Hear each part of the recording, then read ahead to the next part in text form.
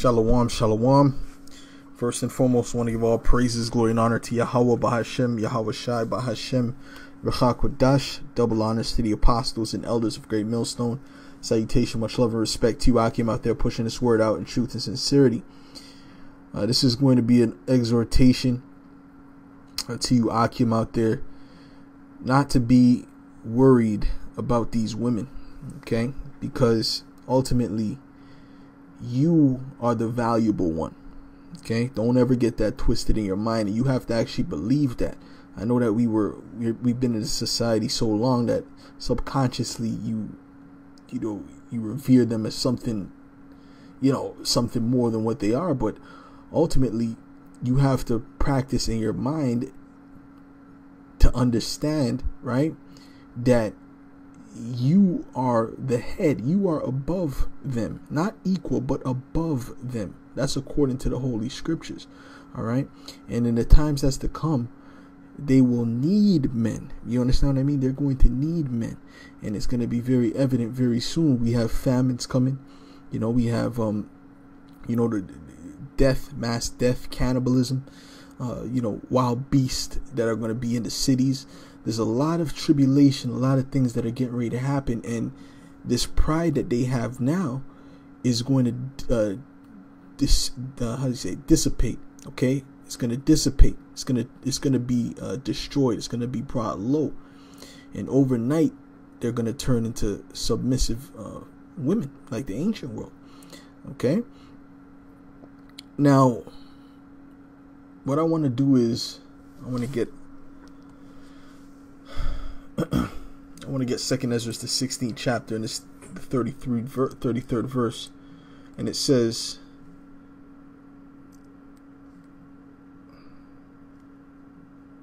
"The virgin shall mourn, having no bridegrooms. Women shall mourn, having no husbands. Their daughters shall mourn, having no helpers." Okay, "In the war shall their bridegrooms be destroyed, and their husbands shall perish of famine." And guess what? They're going to need a man of the Lord in order to be protected or be sustained. Or really, if they get any man, that's going to at least help them for a time period. But a man of the Lord is what is where the deliverance is at. Okay. But a man can protect them for a certain amount of time, okay? You see? But the ones that are in that spirit of, I don't need no man, I'm better than you, they put their nose up, they're going to be the ones with the most tribulation. So don't let that affect you. Matter of fact, when those things happen, and let's say you're in a situation and you get disrespected or you get looked down upon or whatever the case is, that should make you happy, because you know what? Just wait. You just wait. Okay, because ultimately, we're gonna win. Okay, the elect is gonna win. Hear now these things and understand them, ye servants of the Lord, because the servants of the Lord have a victory coming, man. Let's get on.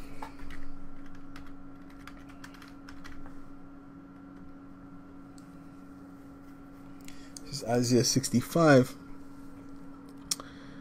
In verse 13, it says, "Therefore thus saith the Lord, behold, my servant shall eat, but ye shall be hungry. Behold, my servant shall drink, but ye shall be thirsty. Behold, my servant shall rejoice, but ye shall be ashamed." So we're going to rejoice. We're going to be eating. We're going to be having a good time, in contrast to their time. Their time is going to be an evil time. Okay. And even though we're going to be part of the evil time, ultimately, we flourish when the time of judgment comes. The prophets and the men of the Lord flourish in the time of judgment, while everything is good and everything is as it always was. The wicked flourish. These people flourish. That the masses flourish. The world flourishes. You see? It says, "Behold, my servant shall sing for joy of heart, but ye shall cry for sorrow of heart, and shall howl for vexation of spirit." And we have the reason why we're going to be in that spirit is because, first of all, we've been waiting for this, and secondly, Or I should have said, first of all, we have the Holy Spirit, and secondly, we've been waiting for this. Okay, but the Holy Spirit is what comforts us. It's the comforter, not Tazadakia. The Holy Spirit is the comforter, which comforts us, the understanding of these scriptures, man, which keeps us stable, and especially in the times to come. So when they see a man that's stable mentally in that time, amongst that's to them, that's gonna be like salvation. You know, this is Isaiah 33:6. It says, "And wisdom and knowledge shall be the stability of thy times, and strength of salvation. The fear of the Lord is his treasure." The fear of the Lord is our treasure. You see, and that's when you look up the traits of masculine traits, it says that one of the things that it says is emotional stability. This is why they rely on men, because of emotional stability. The ones that have common sense, at least. All right. This is it's because we have the emotional stability. They don't have emotional stability. Okay. You see, they worry about every little thing, and they doubt. But a true man is emotionally stable. He doesn't just, his feelings don't just go in the wind. So this is how the elect is going to be in the time of great tribulation.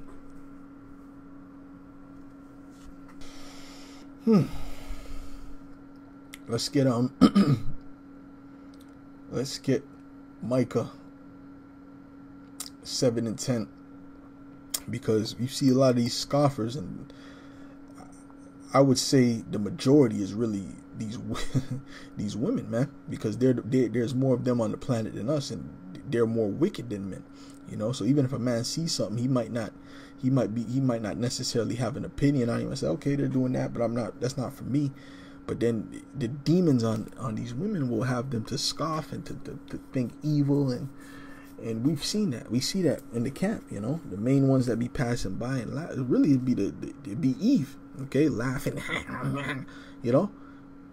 But it's okay, because the time that's coming, there's gonna be great death. There's gonna be great death, and not just Eve, all of them too. Okay, but one of the Eve, she is, okay. But ultimately, there's gonna be a time of great judgment, great death, and great fear. There's going to be fear put upon mankind, period. So in that time, all that feminism, all that nonsense is going to go out the window. They ain't going to worry about whether your beard is trimmed up. Now, if if your shoelace is untied, or whatever, I'm not feeling him, that's how it is, man. Literally, man. Okay, that's how they think. They're looking to disqualify you. But in the time that we're getting ready to come, there's not going to be no pickiness. They're going to be like that one woman, that one Hamite woman. Said, I don't care if you're broke. I don't care if you're, as long as you're breathing. Yeah, they're just going to care if we're breathing. They're not going to care if we got money, or if we driving a Mercedes. All right, that time is out the window, man.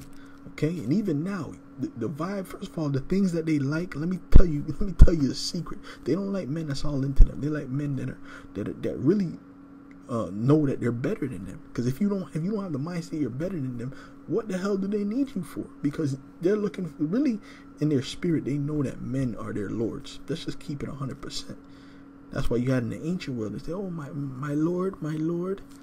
Oh no, my lord. Nobody, random men they see on the street, if they ask them a question, okay, do you know where this kingdom is? Oh my lord, I'm not because they understood their role, they understood their place. Okay, nowadays they don't understand that. But if you don't have the mentality, if you don't understand your place, then why the hell would she understand it? That's another thing, man. And you guys be putting your whole all into them, especially in this kingdom.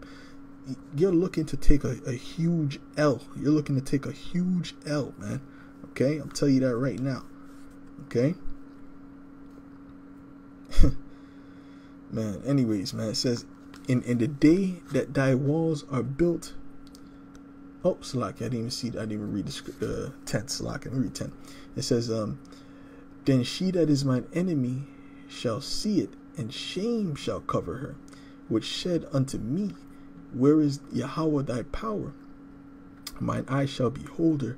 Now shall she be trodden down as the mire of the streets. And that's what's getting ready to happen to the mass majority of them. When you read Ezekiel 9 on after 4, it specifically says that judgment is coming to everybody, men, women, and it really mentions women twice. It says maids, little children, and women. A maid is a young woman. Okay, so there's going to be a lot of death, a lot of tribulation coming to them. Isaiah 32, it says, I can get it. Let me get it. This is Isaiah 32 and verse 9. It says, rise up, ye women that are at ease, hear my voice, ye careless daughters. Because they're super careless, man. They don't have a care in the world. They're living on the OnlyFans. They're showing their butt all over the place. They wearing what they want to do, being disobedient, as usual. Okay, and just being careless, man. But then when this judgment comes, that's when sobriety and humility is gonna hit them. Okay, give ear unto my speech. Many days and years shall ye be troubled, ye careless women, for the vintage shall fail, and the gathering shall not come. The gathering will not come. Okay, you're not gonna the welfare check, the child support check, whatever government check you're getting, even the job check you're getting. Most of y'all are about to lose your job. Okay, and soon they're going to be offering you, a series of juices, and then after the series of juices, they're going to be offering you the MOTB. All right, and I could have, you could already see them complying with this whole system they have setting up with the metaverse and all this madness, because Esau wants to create a virtual reality where you can be. Where that's where your life is, that's where your fun is, that's what your expectation is of virtual reality. You can be who you want to be in this virtual reality, not in real life. You won't own anything in real life, but you own a house in the metaverse. Okay, and they'll be asking you be talking to a chick, oh, yo, let me get your number, my number. Why do you want my number? What's your metaverse? What's your metaverse? What's your metaverse? And then they'll look at the metaverse and say, oh, I don't like the jeans he has on in the metaverse. I can't deal with this guy. He don't have enough jeans. He don't have the nice pair of pants in the metaverse. This is the world that we're coming to. We're coming to a real weirdo, bizarro, as if this wasn't bizarre enough, man. And they're pushing this transformer thing on a high level. Okay, so this place is getting weirder and weirder, but we can see that judgment is increasing more and more. Okay, and there's about to be a great flood of judgment. Okay, and it's coming like those birth pains. All right, first it starts off hours apart, then it comes closer and closer, and then it happens basically every second, man, every other second, and it gets more intense. That's what we're coming to. When that famine hits, you will know that Yahweh Hashem Yahushai is speaking. And if you don't know by that time, then you're going to know by the time that the majority of these plagues hit.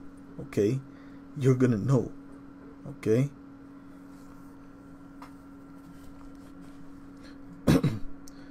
And yeah, and by the way, Akim, just to let you know, Isaiah 4:1 is still coming. All right, Isaiah 4:1 still got to come to pass, man.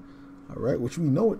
We know it basically by heart. We don't even got to read it. It says, and in that day 7 women shall take hold of one man, saying, we will eat our own bread and wear our own apparel. Only let us be called by thy name, to take away our reproach. And that is where we are coming to. All right, that is where we are coming to. We're coming to where a man shall be as a hiding place from the wind. All right, a hiding place from the wind. Wind meaning what? The tribulation. Okay, but guess what? Most of them, you see the way they're acting, and they're picky, and I don't like his nails. We're gonna be like that with them. We're gonna scrutinize. We're gonna look around. I don't like the way she has a couple split ends. I don't like that. I don't like those witch nails she got. I don't like those nails. I don't like that. All right, we're gonna be on that level, and we're gonna be scrutinized, and really, it's gonna be even deeper on a spiritual level. Okay, if the spirit don't want you to be attached to a man of the Lord, you're not gonna be attached. Okay, because the spirit's gonna find out if you're right or if you're wicked. So anyways, with that, I want to give all praises, glory, and honor to Yahweh Shem Yahshua B'Hashem Rakakwadash. I don't want to make this long. That's a quick lesson, for you, Akim, not to be too caught up in these women, because ultimately, the victory is right around the corner. What do we need to worry about? The victory is right around the corner. Don't be worried about it. Don't be all, get what you can get, but don't be so immersed that you can't sleep, and don't be in that spirit. So with that, I want to say Shalom, Yahweh Shem Yahshua Brakathum to you, sincere Akim.